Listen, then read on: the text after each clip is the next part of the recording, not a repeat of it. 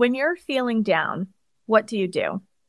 Do you put on your favorite song to lift your mood? Or do you pick a song that kind of meets you in the space that you're at?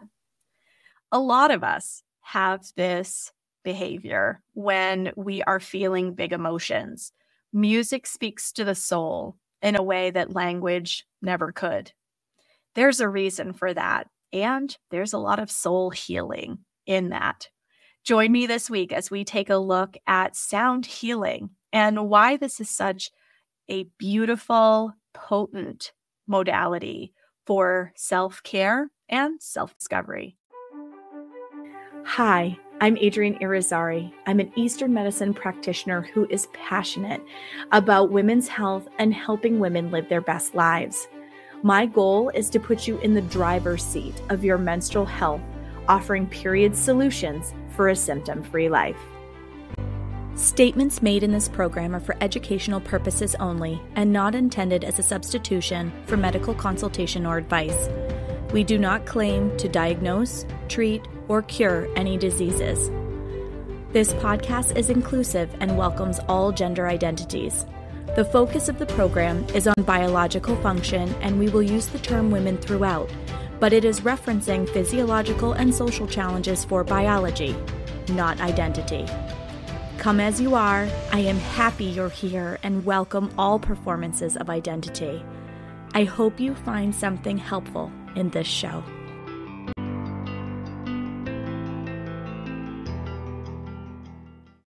Welcome back to another episode of the Reproductive Rebel podcast. I am all about sharing things that are going to help you live your healthiest and best life. And one area that I haven't touched on nearly enough, but is really close to my heart, is sound healing. So you've probably noticed, or at least if you are plugged into the health and wellness space, that there has been a growing trend of sound healers, which is really exciting. Sound has been used since the beginning of time for all kinds of things. In the shamanic world, it invites spirits in the directions into ceremony. It is used to help dispel evil spirits. It helps with the grieving process. It helps with the healing process, emotionally and physically. So there has been this understanding all throughout history that, well, the history of humankind anyway, that sound has healing capabilities. So this is one of those areas where I'm really glad that the modern world is starting to get back in touch with this. It's kind of like seeing the revival of pelvic steaming, while seeing the importance of music and sound being used in a therapeutic application is just one of those things where we have understood these things since the beginning of time. And then with the rise of traditional medicine, we have fallen out of touch with things that were always universally understood, again, since the beginning of time.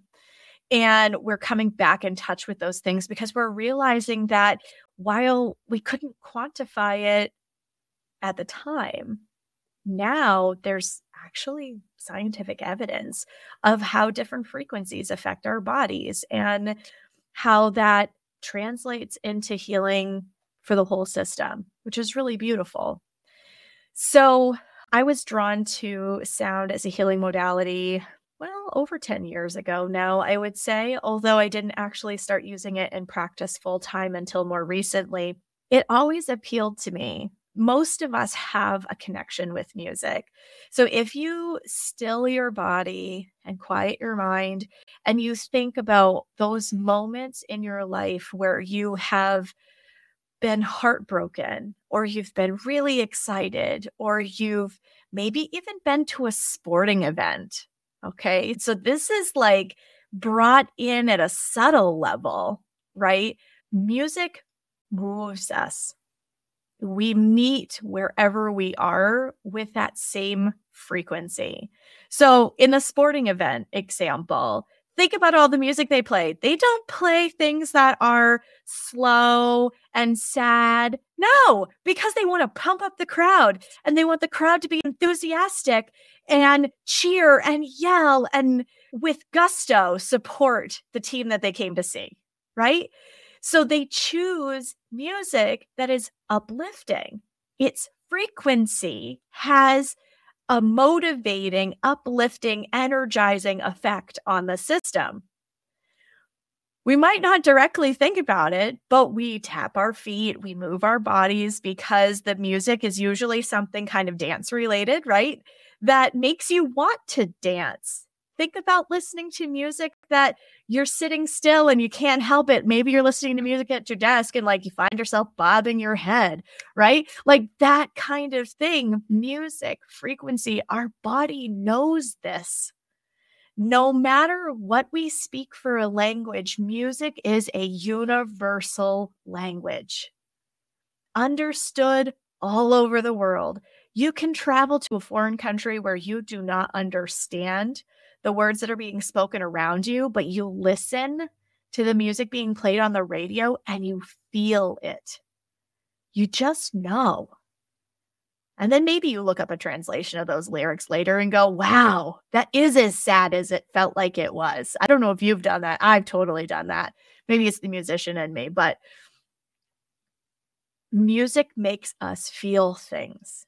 It meets our resonant frequency wherever we're at.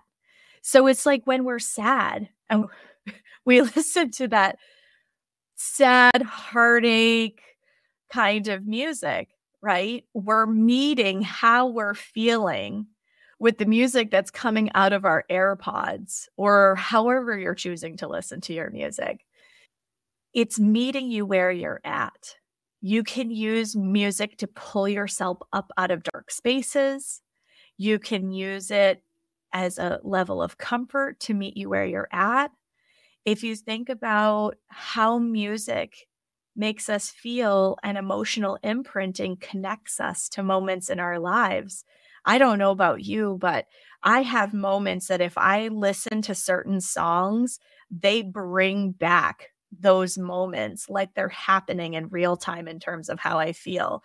One example, when I ran my first half marathon, one of the songs that was being played was Let's Get Loud. It was being played while we were all standing there in our waves, waiting to start the run. It was just before the gun went off, right? So like you have that anticipation. The music is uplifting and motivating. So Jennifer Lopez's Let's Get Loud, what was playing in that moment every single time. It's been 9 years since I ran that race.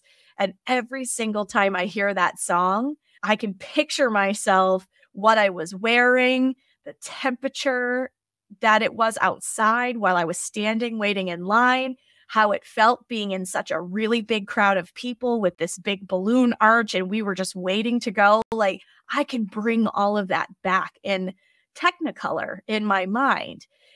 Music and frequency has a way of doing that. Okay, so I spend so much time describing this because this is why sound healing is so powerful for people. And I've seen it done a bunch of different ways. Like a lot of times when people think sound healing, they think gongs, crystal bowls, right? That's where most people's brains go.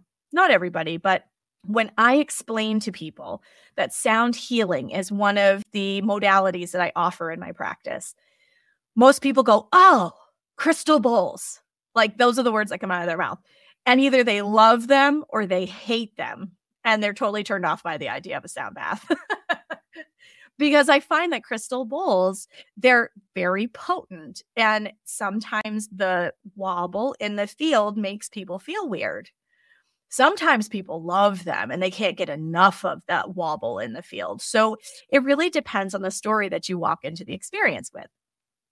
So I brought sound healing into my practice 4 years ago. And as somebody who spent her childhood as a musician, And I spent 20 years, almost 20 years, I would say, as a professional musician. It just resonated with me, not to be punny. I loved the idea of acupuncture, but when I really sat with it, I realized that the idea of sticking needles made me uncomfortable. So putting needles in other people made me feel uncomfortable. Not to mention, I had been through enough of the traditional medical model that anything invasive was just a total turnoff to me.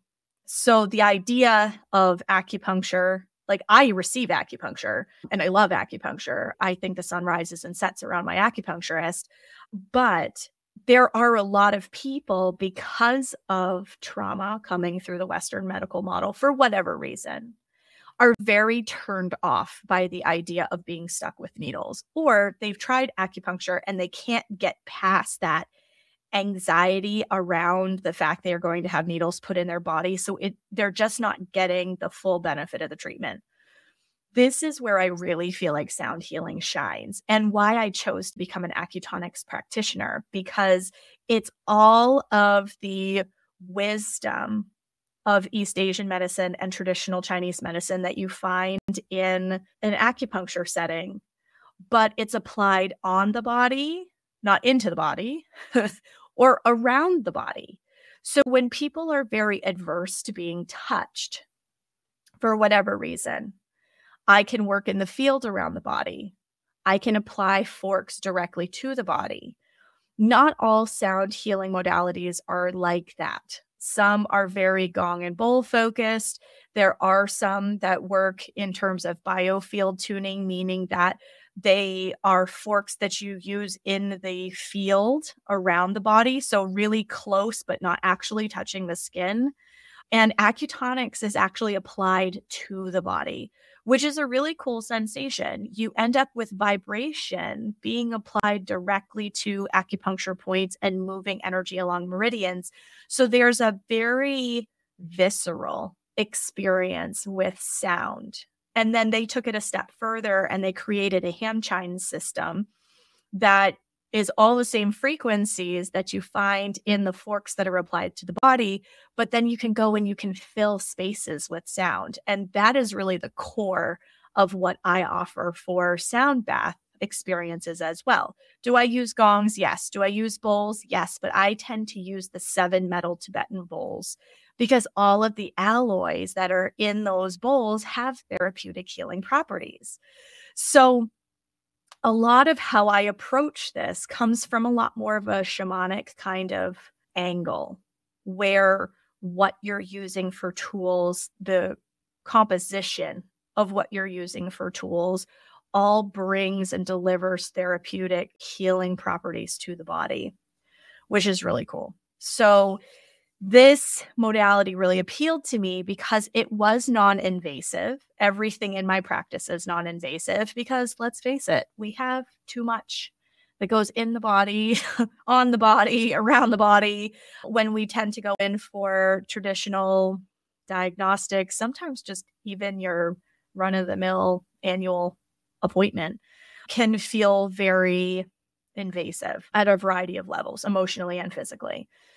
So keeping with the fact that I specialize in non-invasive techniques, pelvic steaming is non-invasive, acutonics is non-invasive, like the whole idea is to help you feel comfortable and safe in your body, because that safety, that coming out of the sympathetic into the parasympathetic, is where the healing can happen. Because you're not being held in this place where you're like, oh, I feel like I have to fight everything that's coming at me. And you can go, oh, it's safe. This is great. So I start my treatments moving people out of that fight or flight, down into that rest and digest, so that the system can receive what it is that I'm putting in there. The beauty of the acutonic system, and maybe I should do an entire episode just about acutonics, because the founders are incredible people. It was founded by a dean of an acupuncture school. There's so much research and thought and intentionality in this particular system that is really beautiful. And one of the reasons why it really spoke to me as a modality that I wanted to be in practice doing. But just kind of looking at sound healing collectively, even Western medicine is starting to kind of recognize at some level that vibration and frequency does have therapeutic benefit for the body.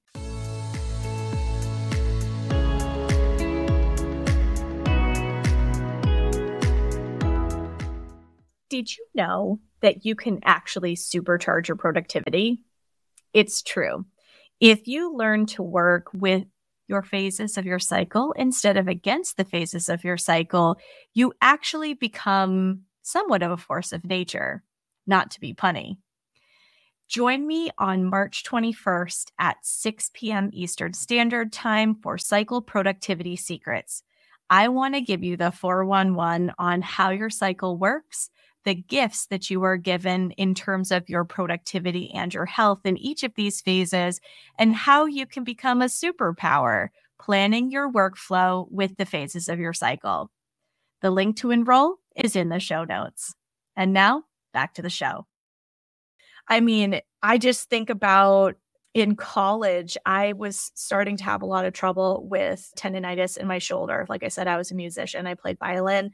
That repetitive motion really got to me after a while when I was playing professionally and, playing shows at night and trying to complete all my playing conducting requirements during the day. It really took a toll on my shoulders, particularly my right shoulder. So they would put the steroid gel. Okay, so anybody who's listening to this that's Western trained, I'm probably going to totally butcher what the actual technical terms are because, again, I'm not a Western practitioner, but they would put a steroid gel on my shoulder and then they would use frequency in the wand and they would deliver the steroid cream through vibration and frequency down into the joint itself to try to deal with the inflammation that I was battling in my shoulder. Again, cannot remember for the life of me the technical term, but that was how it was delivered. There was frequency being used to deliver the medication to the spot that I was having issues. So there are aspects of the traditional model that do understand that frequency has a positive effect on the body. When you're looking at it in terms of sound healing, it's like communicating with the body in the language that it knows innately, which I think is really cool. When I apply forks to people's bodies, I can tell where they are stuck in their system. And when I say stuck, they might have pain there. They might have a lot of muscle tightness there without even asking the person, because the forks buzz differently in my hands when I'm at points on the body where things aren't moving smoothly. So Chinese medicine, for example, understands pain as something not moving effectively in the body. It could be emotions. It could be energetic. It could be that fluids are not moving appropriately through a particular area, or it could be a combination of both. So if things aren't moving really well in the system, it's going to literally create a different response in terms of applying frequency to it. It's going to be met with a dissonance. So the fork in your hand starts to vibrate almost like friction against that particular spot on the body. And it tells the practitioner, oh, hey, here's an area maybe I should ask more questions about, or here's an area that we need to do a little bit more work on. Sometimes I'll put bowls on that part of the body and I'll strike the bowl until the bowl starts to vibrate the way it's supposed to, meaning that there aren't any muted tones. It doesn't sound like somebody keeps putting their hand on the bowl and muting its expression. Sometimes you're missing overtones. So when you play, particularly a Tibetan bowl, you're going to hear the note that the bowl was designed to play, but then you're going to hear other pitches that kind of float in over the top of it. Those are called overtones. And there aren't many when somebody is hung up in a particular area, whether they're experiencing physical pain or they're just really tight, like when you get like neck tension or maybe your low back feels really tight and you're having a hard time to touch your toes. That's when I see quite a lot.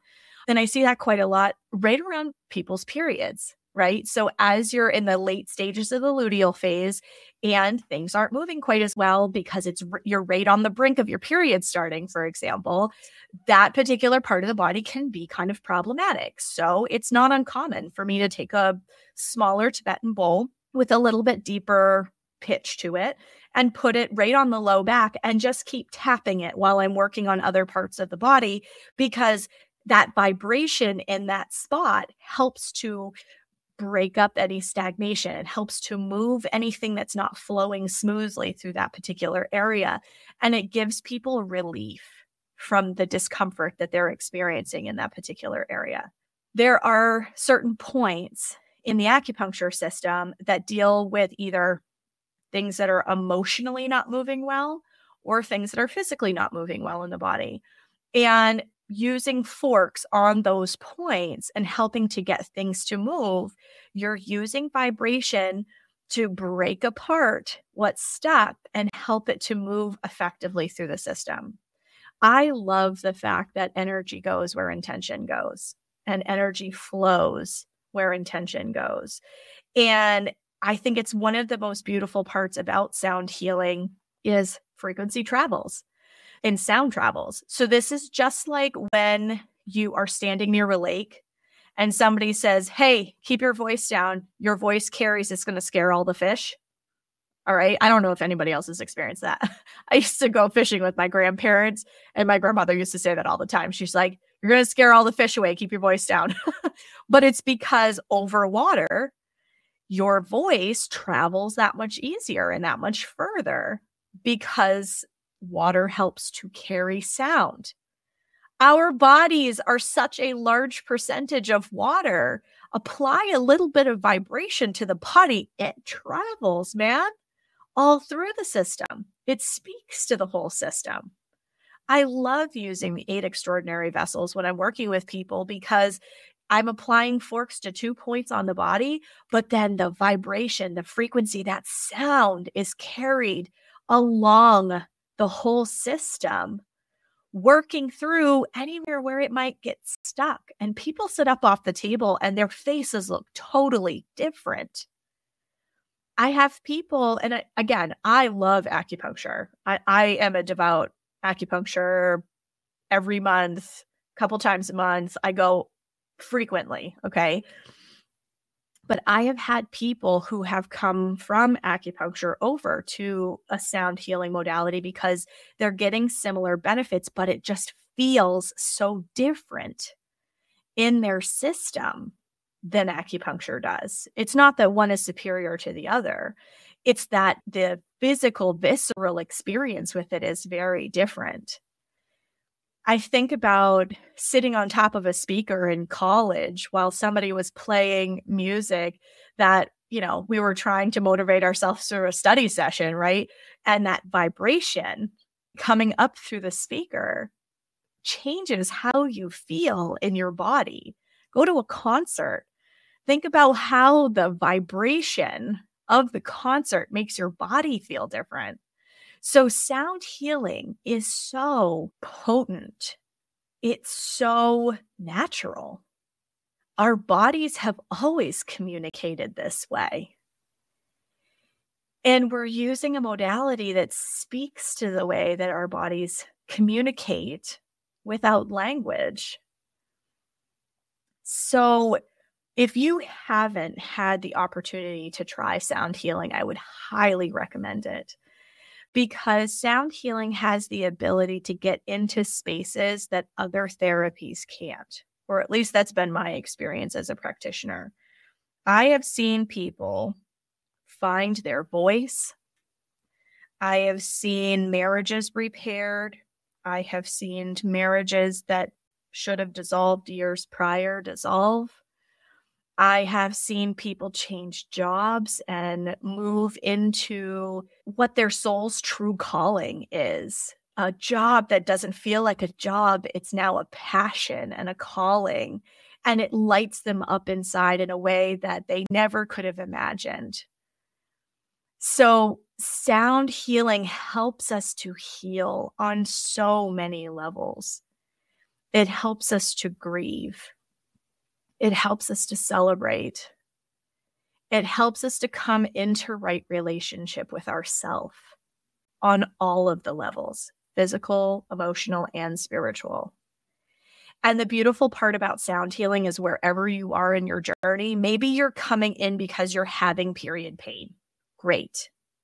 We'll get to the root cause of why you're having that period pain, physical, emotional, or spiritual. It doesn't matter. Sound gets into those spaces and provides this transformative healing experience at a level that people just don't even realize until they start to engage with it.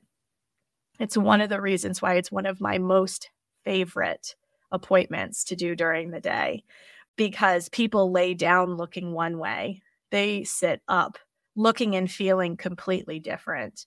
And it changes how they go about their day. You know, for people who are very much in that spiritual manifestation side of things, it literally helps you to call in the frequencies of what you want, because now you're meeting your vibration with the vibration of this thing that you're trying to call into your life. I mean, magical it sounds like such a lame term for how transformative and how powerful this is. So whether you are near me in Seacoast, New Hampshire, or if you are near some place where you can find somebody who is really gifted in sound healing, I would highly recommend you reach out to them, because if you are experiencing cycle-related challenges, or you're in that perimenopausal phase of your life where you feel kind of like your symptoms are spiraling out of control and you're like, I don't know, I woke up today feeling completely different than I did yesterday, and I don't know how I'm going to feel tomorrow, and I don't like how any of this is making me feel. You know, all of those difficulties that we experience on a day-to-day basis can be met in a sound healing space. People know, they just know that sound feels good in their body, whether it's in a sound bath experience, if you kind of want to put your toe in the water and test it out ahead of time, or if you want to go right into an individual practitioner session, whatever it is that you choose to do, there is medicine for you in a sound healing space. And I'm so excited to have you comment in the Reproductive Listeners podcast group on Facebook, hear how your sound healing experience is going. If you would like to work with me, my contact information is in the show notes. Or, you know, if you're interested in something like Acutonics, you can always go to acutonics.com.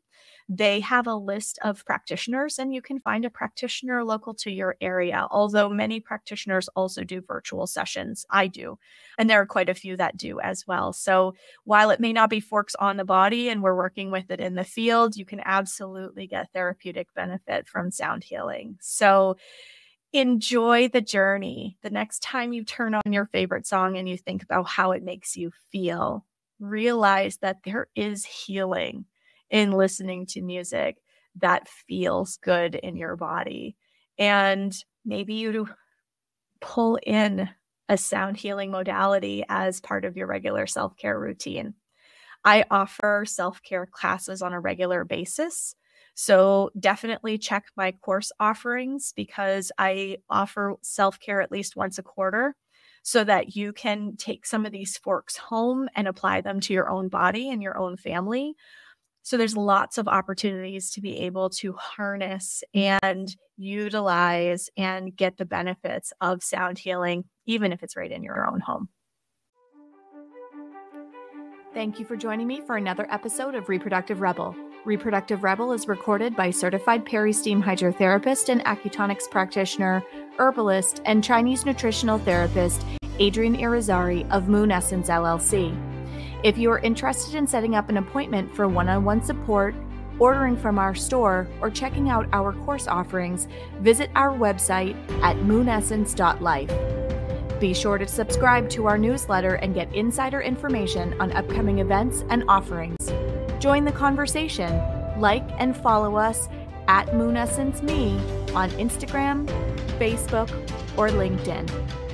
Your voices make this program possible. Thank you all for your continued support.